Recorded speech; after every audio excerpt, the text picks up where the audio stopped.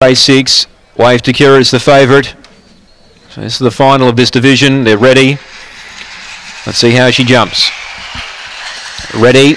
Racing, Wave to Kira, away well, or running wide there was Gold Rocker, and railing up Shilling Flex, led by 2 to Sporting Tears. 2.5 to Wave to Kira, running on, then came Ascension. Well back Pikachu from Gold Rocker. Awesome Nemo out the back with Brescia Bale. It's a 2-dog race. Leader Shilling Flex, peeling off its back with Sporting Tears a length away. It's Shilling Flex by a length. Sporting Tears trying to get there, but Shilling Flex too good. Sporting Tears second. 3 lengths Ascension defeated Wave to Kira, who ran 4th. Then came a gap to the others. Brescia Bale from Awesome Nemo in trouble early. Gold Rocker wanted to go sideways at the start. Severely interfered with a few, and Pikachu was one of those. It was last in. 24.50 the time. So developed into a 2-dog race. Shilling Flex turned a length clear.